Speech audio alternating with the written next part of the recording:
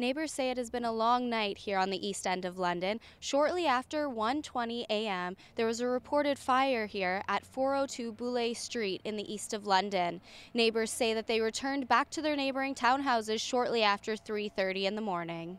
I think about 1:30, my neighbor came pounding on the door, yelling about a fire, and then like 2 seconds later the cops were here telling us to get out.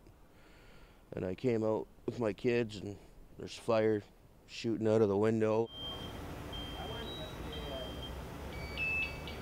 The cause of the fire is unknown, and due to the amount of damage, the source may not be determined within the next few hours.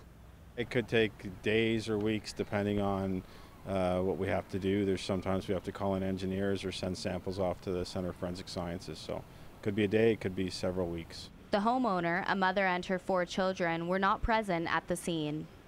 Like usually the lady and her kids are home all the time. I haven't seen them for a couple days though.